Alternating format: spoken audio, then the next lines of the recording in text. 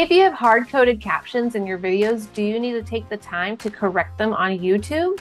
Hi, Taylor here at Financial Potion, where video is your financial potion. And to never miss out on a video, please make sure you subscribe to our channel and then click on that bell so you're notified every Friday at 5 p.m. Arizona time that a new video has been posted.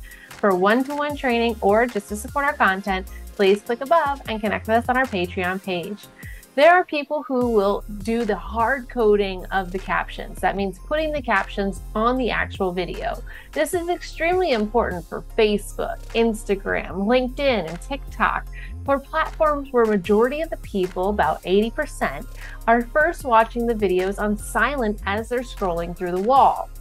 Now, YouTube does closed captioning in the background, meaning that they're automatically going to do the closed captioning of your videos, and it's up to the user discretion to click on that CC button to turn them off and on.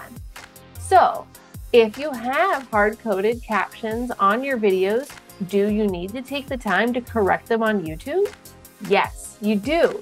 You do want to correct the captions that are on YouTube because they're not just for the hard of hearing or for people who want to read along with the video, but it's also the metadata behind it. It's the information that's inside that area that Google is also looking at for searchability. And so even if you have your captions on your actual videos, you still want to take the time to fully correct it on YouTube as well, so that way it's fully search engine optimized.